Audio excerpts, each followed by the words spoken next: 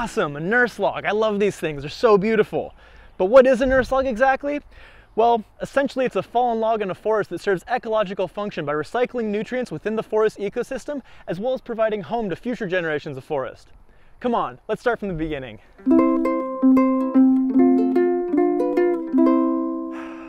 So when a tree falls in the forest, regardless of how big it is, it's kind of a big deal, you know, it's an event. And the first thing the tree does as it falls is it's gonna bash out the understory. So it's gonna take out smaller trees, bushes, different things, and depending on how it fell, you know, sometimes the soil will get upturned and that'll turn the soil. In this case, this is a western hemlock that, you know, snapped in a windstorm. So this is known as wind throw. So it finds its way down to the forest floor, it bashes out the understory, and this is known as a disturbance event. And what this does is it creates gaps in the canopy where this hemlock once stood and was taking up the light. It's now allowing more light to reach the understory, giving different things like these little hemlocks here, some vine maples over there, a new opportunity to get more light, to grow faster, hardier, and stronger. While at the same time, this log finds itself on the forest floor, it's giving different species an opportunity to take advantage of that. Now as time goes on and our fallen tree endures the elements and becomes more waterlogged, the first stage of its decay is infiltration by mosses, lichen, and fungi, and this can often take between 5 and 10 years to really even become noticeable.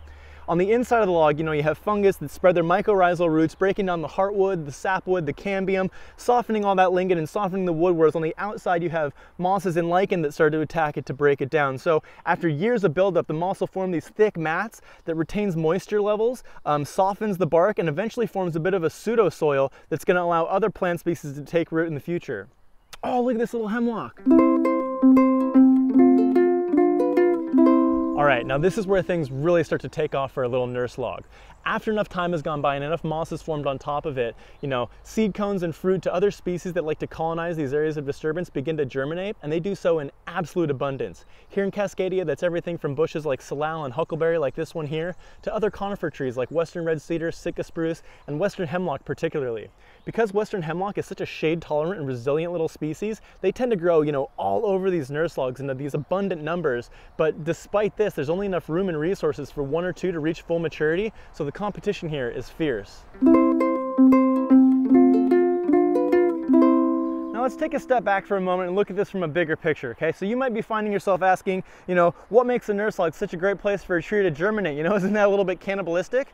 Well, take a look around. Can you imagine being a little tiny seed cone to a hemlock and falling anywhere on the understory here where all these other trees and bushes and ferns and things have already established themselves? It'd be really hard to grow in those conditions. So what a nurse log does is it essentially provides opportunity for a tree to get above the forest floor so it doesn't have to compete as fiercely with other plants for the light and resources it needs to grow. Now with the big logging boom in the 19th century, we're left with far more stumps here in the forest floor of Cascadia than we were actual down logs, and these are known as nurse stumps. They basically function in the same way, you know, giving future generations like these 3 little hemlocks a leg up above the competition so that they can grow and thrive.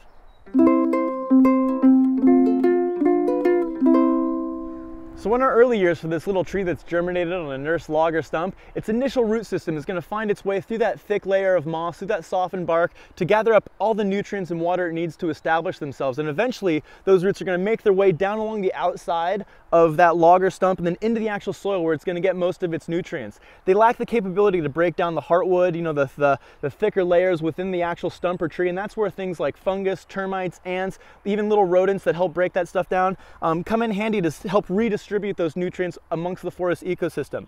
And then over time, as that the softened bark from the log or the stump starts to erode and decay, it exposes these roots, and they actually form a cool layer of bark that helps protect them from the elements. And eventually these are going to thicken up and strengthen a lot to provide a support network for this tree as it continues to grow, and while the rest of the log or stump continues to erode away.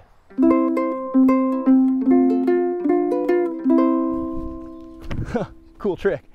So after about a century or 2 of erosion, that old log is broken down, it's degraded, its nutrients dispersed back amongst the forest ecosystem by the fungus, the insects, the animals that have broken it down, and what we're left with are these crazy trees on these suspended archways, these root structures that you would have gone down around the old nurse log, then down into the soil, and in this case we have these 4 big Sitka spruces that were all growing on the same nurse log, that all kind of lay in a row here, and you can see where it would have lied, where it degraded, and now we're left with these cool elevated structures above the forest floor. It's absolutely wild. Now Now, these elevated root structures are commonly referred to as flying buttresses, which is an architectural term that refers to those archways and supports on the sides of cathedrals or churches all over the world. And in a way, it kind of makes sense for these trees. I mean, these trees are pretty holy places, they're God's trees.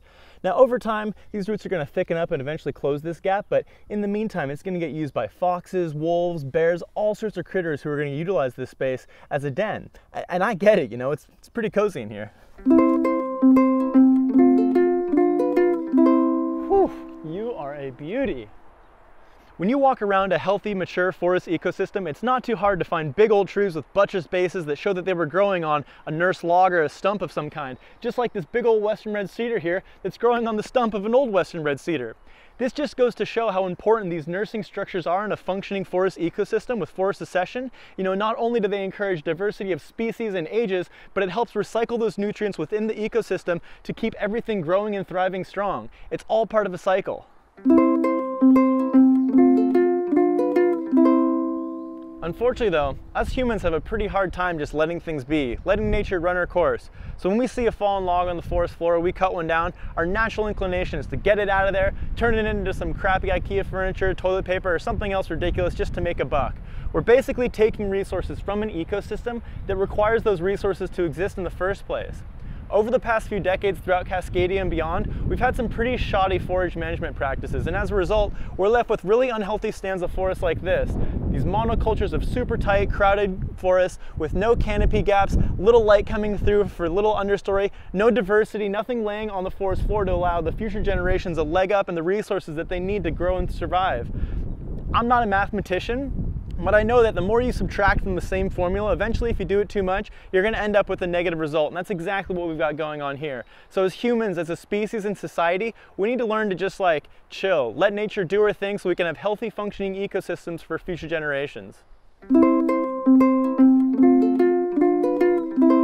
Oh, well, what do you know? The old huckleberry hemlock combo, classic nurse log configuration. So in order to have healthy functioning forest ecosystems here in Cascadia, North America, and really anywhere in the world, you need to have diversity of species, diversity of ages of those species, and a functioning nutrient cycle. Now, nurse logs play an absolutely critical role in all of that, in that they provide opportunity and resources for little hemlocks like this to grow up and make a way in this crazy world we live in. All in all, nurse logs are awesome.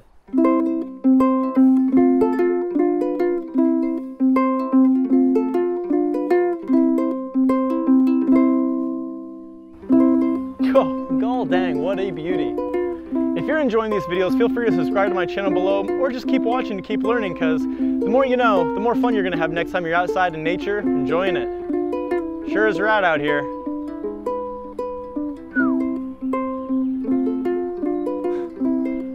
There's so much green, I've never seen this much green before.